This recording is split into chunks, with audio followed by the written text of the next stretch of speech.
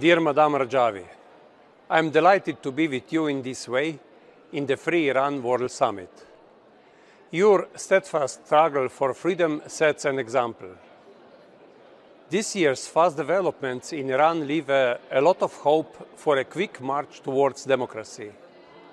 I was amazed by the progress achieved by the resistance unit inside Iran, those brave people who know no limits in their goals, aimed at breaking the atmosphere of terror and the frustration spread by the regime among the population.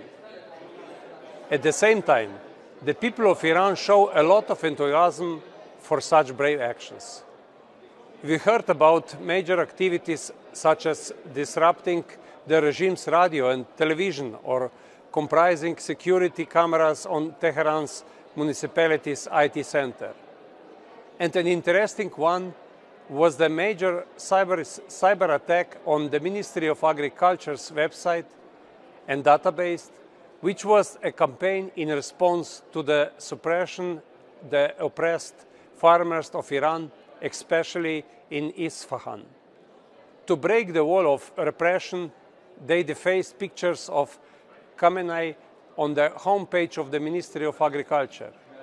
This was in response to the brutal attack by the regime's repressive forces against Isfahan farmers who opened fire on the deprived farmers, blinding many of them with pellet guns.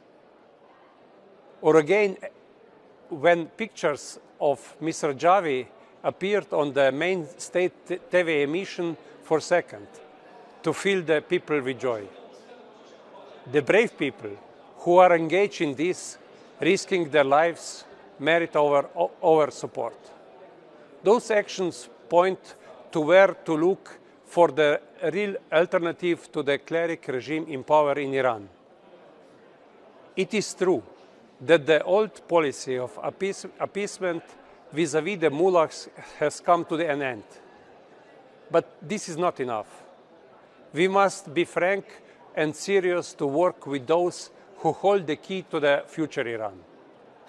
A country that would live in peace with its neighbors and would respect the most basic right of its own citizens. A country that would not seek prohibit armaments to destabilize its neighbors, that would not foment terrorism under the guise of ideological teaching, and would not rob the Iranian people of their assets to finance illegal adventurism all over the world.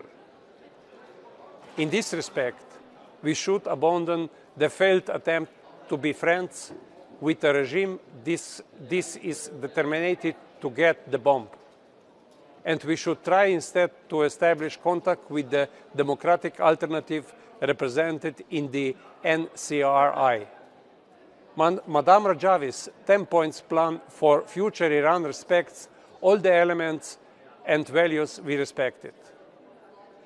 So I once more announce my full support for the program and for your struggle, Madame Rajavi, for a free and democratic Iran.